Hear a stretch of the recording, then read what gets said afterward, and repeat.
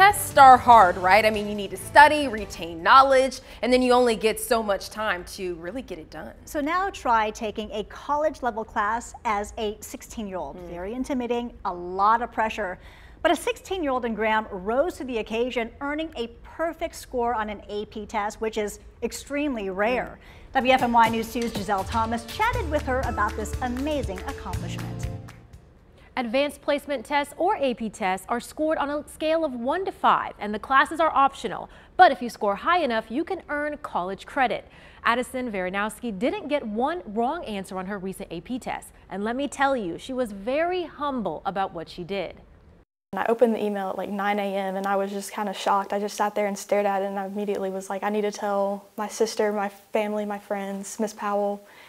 I just thought it was crazy. I didn't ever think that would be me. For Addison Varinoski, education is her muse. She is one of only 48 students around the world who aced her 2023 AP United States Government and Politics exam. Varinoski says she wants to impact generations to come in early childhood education. It's important to set the foundation, especially when you're like really young, like just the passion for learning and wanting to know about these things and kind of showing them how things have changed, even though they would be very small. Between cheerleading, AP classes, and dual enrollment in high school and community college, she always found a way to study, even if they seem unconventional. You do have to put in a lot of effort.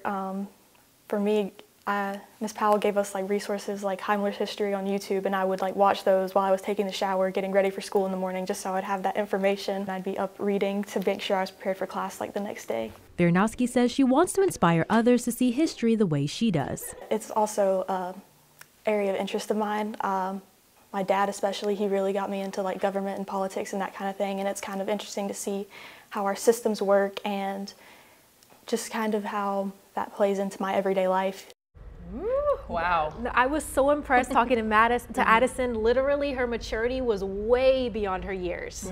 Wow. And got a perfect score, nothing wrong. But here's the thing, you also talked to her teacher. Teacher was a little shy, but still off camera had a lot of wonderful things to say about her student. Yes, she talked about her leadership, how Addison really takes a big step in class, showing others the way, studying. This girl was literally studying in the restroom, like studying after practice. Like she loves history. Yeah. And she was dedicated and obviously very, very smart. Yeah, I remember taking AP classes myself, and they were pretty tough. So this is definitely very impressive for her. So congrats. Yes.